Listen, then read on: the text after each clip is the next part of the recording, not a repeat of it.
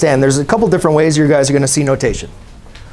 This g of f of x, this is representing our composition symbol.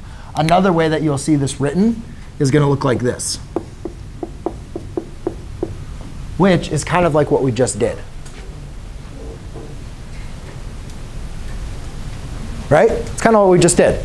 So I just want you guys to understand, when you see something like this, just know this is saying g of f of x, g of f of x. So basically what we're doing is we're taking f of x and we're plugging it into g of x. Right? The nice thing about these problems is, do we know what g and f of x are? Yeah, so at least we're not doing it in like total abstract. But anyways, let's go ahead and plug f of x into the g of x function. So I have my g of x function, which is the square root of x. And then I have my f of x function, which is 1 over x minus 3.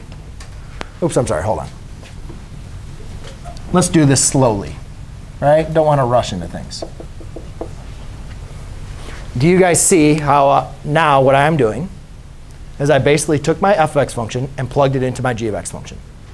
F of x, plugged it into the g of x. Does everybody see that? This is what we did. That's what we last did. That was OK, because we didn't know what the f of x was. Now we know what this is. This is equal to square root of 1 over x minus 3. Hopefully you guys remember, when you have the square root of a fraction, that basically means the square root of 1 over the square root of x minus 3. Right? And the square root of 1 is just 1 over the square root of x minus 3. Now, when you guys are doing these composition problems, I'll tell you there's going to be two things I'm going to ask you. One is to find the composition, like we just did. That's the answer. And number two is to find the domain. Oh, no, not the domain. Well, that's OK, because we've already learned how to find the domain of something like this, right? So we look at this and say, hey, what do we need to know? We know that this is under a radical and it's in a denominator. So whatever's under the radical,